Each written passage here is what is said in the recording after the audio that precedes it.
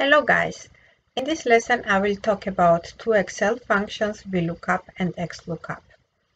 VLOOKUP is an Excel function to look up data in a table organized vertically, and you can notice it from the name VLOOKUP, and V stands for the vertical. There's another function as well, XLOOKUP, that looks up in a horizontal way. In case you want to combine them, or does not matter if it's vertical or horizontal, you can use the combination of two Excel functions, index and match. But later I will discuss a new function so powerful that you don't have to differentiate between vertical or horizontal. It can handle both of the directions. But let's check the VLOOKUP example first, and then I will show the XLOOKUP example. Here I have two tables. This is the first table. I have three columns: country abbreviations, names and sales, and in another one I have country abbreviations and I have orders. What I want to do, I want these orders numbers to be integrated in this table, and for that I will use the VLOOKUP function. Orders, I will add a new column to the table. We are working with tables, so once I edit a new column there, it is automatically the part of the table. If you want to know more details about working with tables, please check one of the videos from the previous ones. Well, here I will enter the VLOOKUP function. And then this is the syntax, and it has 4 arguments, and all of the 4 arguments are the mandatory ones. The first one is the lookup value. This is the value that we want to search in another table. So I will click on that cell. And the second argument is table array. So I will go to the table from where I want to look up numbers from. And I will select the complete table. We are working with tables, and this table has the name orders. Working with tables is quite handy actually, and it saves time as well. The next argument is the column number where the lookup numbers are sitting.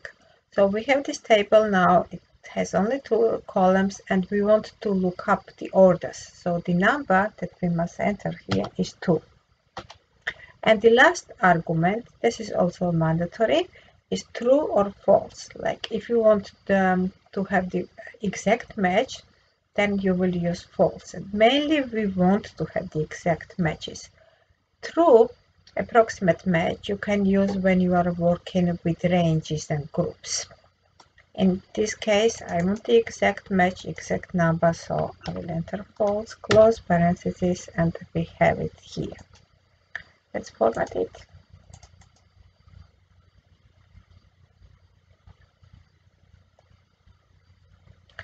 Well, it is quite a fast way to integrate 2 tables together.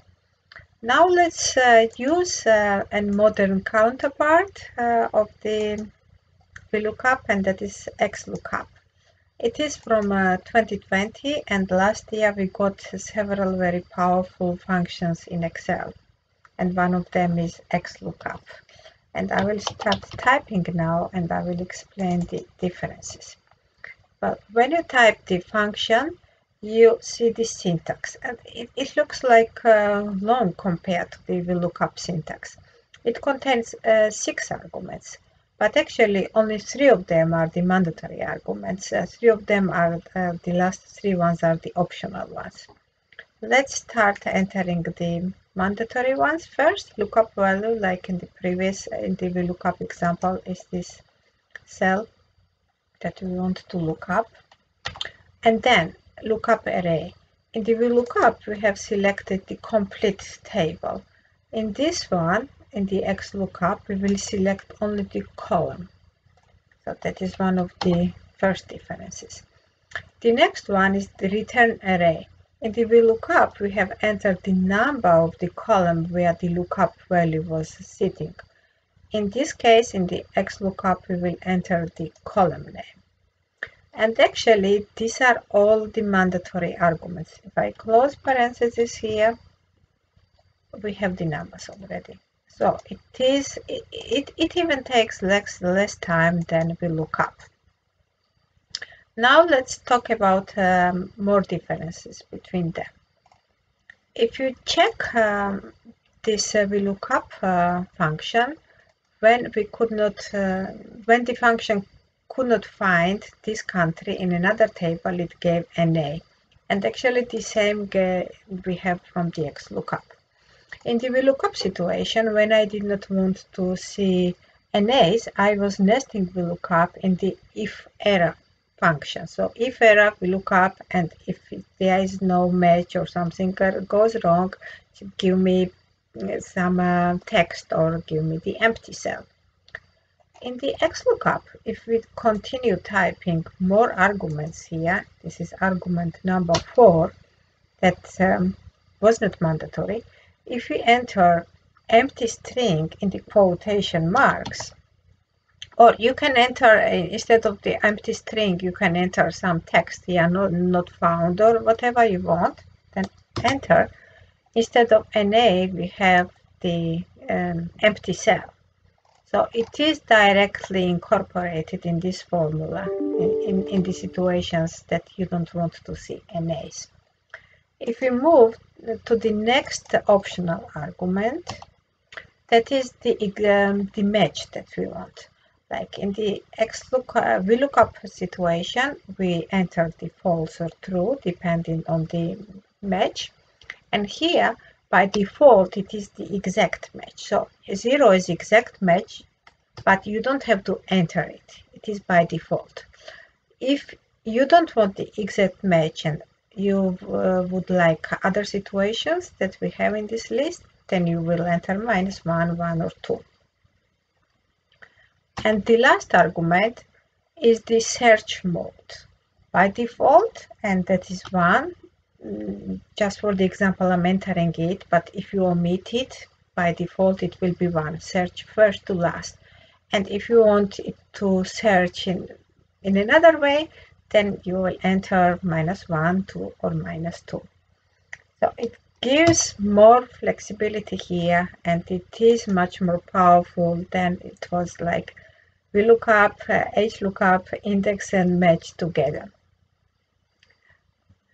Like one of the biggest limitation in the VLOOKUP was because when we were entering the hard number, the column name that we wanted to use for the lookup, and it could happen that column name was changed, like if we have another column in the between, this is not the column 2 anymore. So then the numbers here disappear, and then you must go there and change the column number, and it comes back. And in the situations like that was the index and match useful. But now in the XLOOKUP situation, we don't have to worry about that, because what we enter is the column name. So it does not matter if the column changes the location in the table, we still have the name fixed here, so it will stay. And one more difference, VLOOKUP was looking the columns from the left.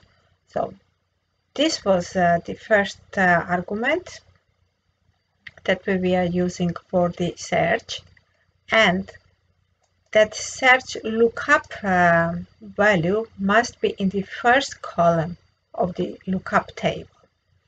If it was not in the first column, in the first left one, it would not look it up.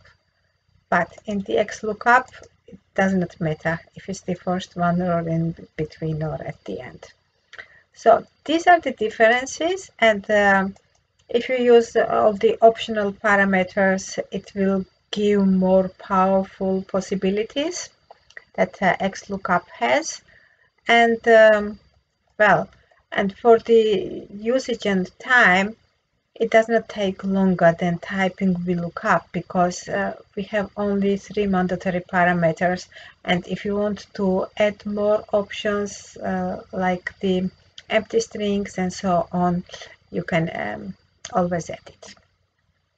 Well, big good developments from Excel.